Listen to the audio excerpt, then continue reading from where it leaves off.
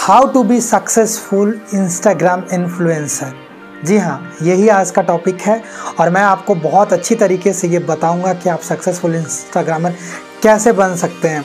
तो एकदम सिंपल सा ट्रिक है और सिंपल सा फॉर्मूला है कि आप एक सक्सेसफुल इंस्टाग्राम इन्फ्लुएंसर बनना चाहते हैं तो कंसिस्टेंसी इज़ द की, यानी कि आपको कंसिस्टेंट रहना पड़ेगा। आपको एवरीडे एक वीडियो कम से कम देना होगा और कोशिश करना होगा कि आप ट्रेंडिंग टॉपिक के ऊपर बात करें, डांस करें या फिर आप कुछ भी करें जो लोगों को पसंद आ रहा हो, जो मार्केट में चल रहा हो।